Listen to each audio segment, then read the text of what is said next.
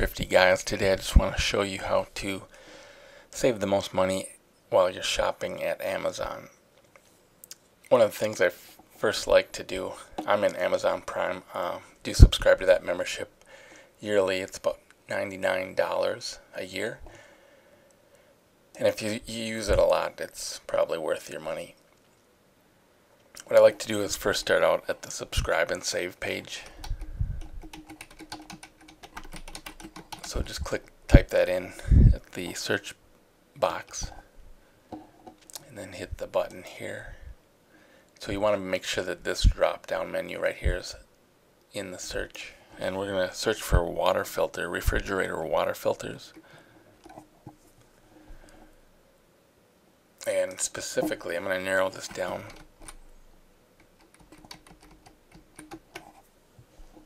It doesn't look like they have mine, but you can see right here that you can save some money, about 5%, if you go through the subscribe and save program. You're not likely going to get it right away like the Prime 2-day shipping offers, but if you're willing to wait some time, you could save some money, extra money. And also with the subscribe and save, if you put 5 items in your cart through that program in the same month, you can save 15% on that your whole purchase, that's pretty good savings. So I see my filters that I want to purchase. Another thing to keep in mind with these is, especially with water filters, the more you buy, the more you're going to save. So with this, it's pretty good savings. It's probably about $12.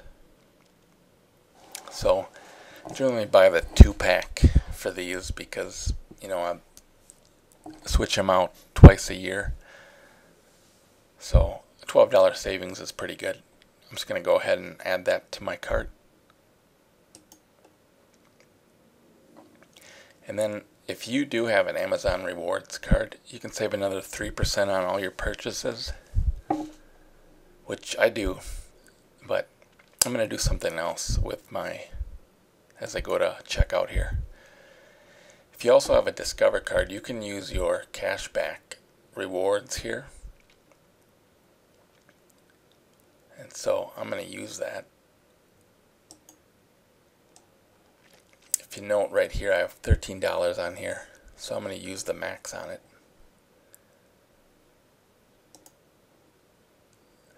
And it also helps to go ahead and look for any promo codes out there that you may be able to use with your purchase. Retail Me Not. There's a lot of other websites out there that can give you some promo codes to use at Amazon. So it's worth checking out, as you can apply those here too. So it just pays to, if you're going to buy in bulk, that you can save money in that way. And also with the no rush shipping, since I'm with Prime, I can do the 2-day. But if I choose no rush, I can get $1 credit for ebooks and other digital music and videos.